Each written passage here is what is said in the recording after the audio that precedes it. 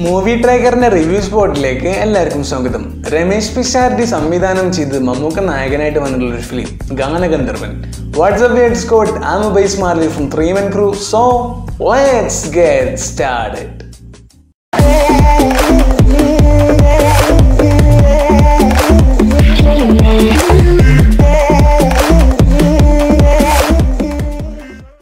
സാധാരണ മമ്മൂക്കാട് ഒരു ഫിലിം വരുമ്പോൾ കുഴപ്പമില്ലാത്ത രീതിയിലുള്ള പ്രൊമോഷൻ വർക്കൊക്കെ കാണാറുണ്ട്. പക്ഷേ ഇതിന് അങ്ങനത്തെ അപ്രോച്ചൊന്നും ഞാൻ കണ്ടില്ല. അതുകൊണ്ട് എക്സ്പെക്റ്റേഷൻ എന്ന് പറയുന്ന സംഭവം സൈഡിൽ കൂടെ കൊടുക്കാൻ പോലും നിന്നില്ല. പിന്നെ രമേശ് പിഷാരടിയൊന്നും ഞാൻ അധികം ഒന്നും എക്സ്പെക്റ്റ് ചെയ്തില്ല. കാരണം ഒരു സിമ്പിൾ പടം എന്ന രീതിയിലാണ് ഈ ഒരു ഫിലിമിനെ കുറിച്ചിട്ട് അങ്ങേര് പറഞ്ഞത്. അതുകൊണ്ട് ഒരു ഫ്രീ മൈൻഡോടെയാണ് ഈ ഒരു ഫിലിം പോയിട്ട് കണ്ടത്. So what's my thought about Gaanagandharvan? So let's begin. 90s ഇറങ്ങിയിരുന്ന ചില ജയറാം ഫിലിംസിൻ്റെ ടച്ച് ഈ ഫിലിമിനുണ്ട്. ഫിലിമിൻ്റെ സ്റ്റോറി പ്രിമൈസസ് വെച്ച് നോക്കുമ്പോൾ ഒരു ഓൾഡ് സ്കൂൾ എലമെൻറ്റ് കയറി വരുന്നുണ്ട്. ഇന്നത്തെ ജനറേഷൻ ഇങ്ങനത്തെ ഫിലിംസ് ഇഷ്ടമാവോ എന്ന് എനിക്കറിയില്ല. എന്നാലും നമ്മൾ പോസിറ്റീവായിട്ട് കാണുന്ന ചില കാര്യങ്ങൾ, അതായത് സൊസൈറ്റിക്കും കൂടി നല്ലതാണെന്ന് കരുതുന്ന കുറച്ച് കാര്യങ്ങൾ, അത് മിസ്യൂസ് ചെയ്യപ്പെടുമ്പോൾ ഉണ്ടാവുന്ന ഒരു ഇമ്പാക്റ്റ് ഈ ഫിലിമിൽ കാണിക്കുന്നുണ്ട്. ഫാമിലി സബ്ജക്റ്റ് കൊണ്ടുവന്ന ഫിലിമായിട്ട് കൂടിയും എന്തുകൊണ്ടാണ് 90s ടച്ച് കയറി വരുന്നത് എന്ന് ചോദിച്ചിട്ടുണ്ടെങ്കിൽ ഈ ഒരു ഫിലിമിൻ്റെ നേരേറ്റീവ് രീതികൾ അങ്ങനെയാണ് വന്നിട്ടുള്ളത്. രമേശ് പിഷാരടി അത് മുന്നേ പറഞ്ഞിട്ടൊരു കാര്യമാണ്. അതുകൊണ്ട് ആ ഒരു സ്റ്റൈലിലാണ് ഈ ഒരു ഫിലിം എടുത്തിട്ടുള്ളത്.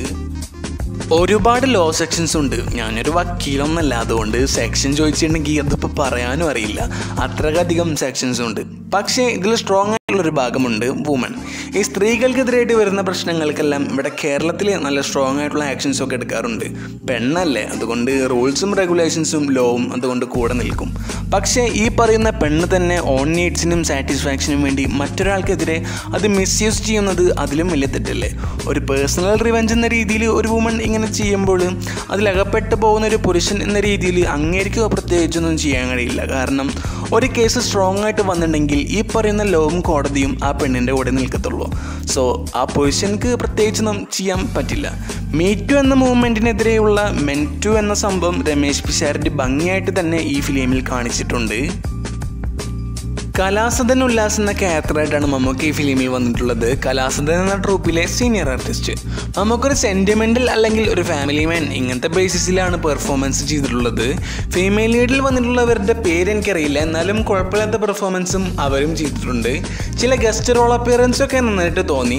ധർമ്മജൻ, ഹരീഷ് കണാരൻ ഇവരൊക്കെ കുറച്ച് സീൻസിലേ വന്നിട്ടുള്ളൂ. പക്ഷേ കൂടുതൽ സ്പേസ് കൊടുക്കാം എന്നൊക്കെ തോന്നി. സുരേഷ് കൃഷ്ണ ആദ്യം കണ്ടപ്പോൾ ഒരു സീരിയസ് ക്യാരക്ടർ പോലെയൊക്കെ തോന്നിയെങ്കിലും നല്ല ക്യാരക്ടറായിട്ടുണ്ട്.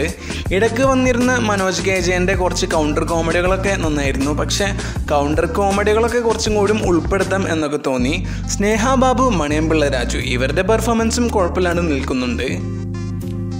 മമ്മൂക്കയുടെ സെൻറ്റിമെൻ്റൽ ക്യാരക്ടേഴ്സ് പൊതുവേ നൈസാണ്. പക്ഷേ ഇതിൽ മമ്മൂക്ക പഞ്ചപാവമായി പോയോ എന്ന് എനിക്ക് തോന്നി.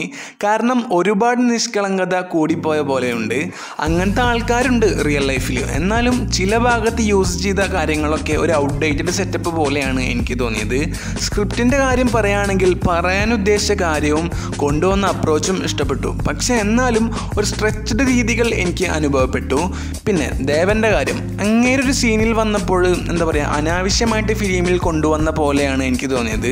കൊണ്ടുവന്ന കാര്യം കോമഡി ആണെങ്കിലും അത് ചെയ്തപ്പോൾ ഒരു കോമാളി വേഷം കെട്ടിപ്പിച്ച പോലെയാണ് എനിക്ക് തോന്നിയത്. പിന്നെ ധർമ്മജൻ്റെയും കണാരൻ്റെയും കാര്യം, അത് ഞാൻ നേരത്തെ പറഞ്ഞു, കുറച്ച് സീൻസിലേ വരുന്നുള്ളൂ. പക്ഷേ ഇതുപോലത്തെ ഹൈ വോൾട്ടേജ് ആയിട്ട് കോമഡി ചെയ്യാൻ പറ്റുന്ന നടന്മാരെ ഈ ഫിലിമിൽ ഇങ്ങനെ ചെറുതായി കാണിച്ചപ്പോൾ എനിക്കത് വലിയ സംഭവമായിട്ട് തോന്നിയില്ല. മ്യൂസിക്കിന് ഈ ഫിലിമിൽ കൊടുത്ത അപ്രോച്ചുകളെല്ലാം എനിക്കിഷ്ടപ്പെട്ടു. തമിഴിലെ നല്ല ഹിറ്റ് സോങ്സും മണിച്ചേട്ടൻ്റെ റെഫറൻസൊക്കെ നൈസായിട്ട് ഈ ഫിലിമിൽ യൂസ് ചെയ്തിട്ടുണ്ട്. പക്ഷേ ഒരു പാട്ട് കേട്ട് തിയേറ്ററിൽ ഇരുന്ന് കുറേ ചിരിച്ചു. ഓലോ താരാതര ശരിയാണ്, കരിക്ക് എഫക്റ്റൊക്കെ തന്നെയാണ്. പക്ഷേ മമ്മൂക്ക ഈ പാട്ട് പാടുന്ന സീന് കണ്ടപ്പോൾ എനിക്ക് ഓർമ്മ വന്നത് കരിക്കിൻ്റെ ആ സീനാണ്. ഫിലിമിൽ റെസ്റ്റായിട്ട് വന്നിട്ടുള്ള സോങ്സും കുഴപ്പമില്ലാണ്ട് വന്നിട്ടുണ്ട്. ക്യാമറ വർക്ക് കുഴപ്പമില്ല, ഫ്രെയിംസൊക്കെ ഒരു നാച്ചുറൽ രീതികളൊക്കെ അനുഭവപ്പെട്ടു. സിനിമാറ്റോഗ്രഫിയും കുഴപ്പമില്ലാണ്ട് കൊണ്ടുപോയിട്ടുണ്ട്. നരേഷൻ വശത്തിലോട്ട് വരുമ്പോൾ നേരത്തെ പറഞ്ഞ പോലെ തന്നെ ഒരു ഓൾഡ് സ്കൂൾ ടച്ചൊക്കെ കയറി വരുന്നുണ്ട്. ഓൾഡ് സ്കൂൾ ടൈപ്പ് ഫിലിംസൊക്കെ ഇപ്പോഴും ഇഷ്ടപ്പെടുന്നവരുണ്ടോ എന്ന് എനിക്കറിയില്ല. അങ്ങനെയുള്ളവർക്ക് ഈ ഫിലിം നന്നായിട്ട് ഇഷ്ടപ്പെടും. ഒരു ഫാമിലി ഫിലിം, സോഷ്യൽ സൈഡിലെ മറ്റൊരു വശം കാണിച്ചു തന്ന ഫിലിം. ഇങ്ങനത്തെ കേസിൽ ഈ ഫിലിം കാണുമ്പോൾ നല്ല അനുഭവം കിട്ടാൻ ചാൻസ് ഉണ്ട്.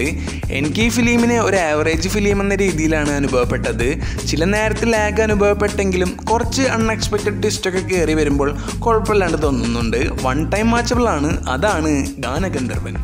നിങ്ങൾക്കുള്ള വീഡിയോ ഐഡിയാസ് ഉണ്ടെങ്കിൽ കമൻറ്റ് ഡൗൺ അല്ലെങ്കിൽ ഇൻസ്റ്റാഗ്രാമിൽ DM ചെയ്യാം. അപ്പോൾ ഇതുപോലത്തെ വീഡിയോസിനും മറ്റ് വീഡിയോസിനും വേണ്ടി ചാനൽ സബ്സ്ക്രൈബ് ചെയ്യുക. അതുപോലെ തന്നെ താഴെ കാണുന്ന ബെല്ലൈക്കണും കൂടി അമർത്തുക. വീഡിയോ ഇഷ്ടമാണെങ്കിൽ മറ്റുള്ളവർക്ക് ഷെയർ ചെയ്യാൻ ശ്രമിക്കുക. Thanks for watching. Bye guys.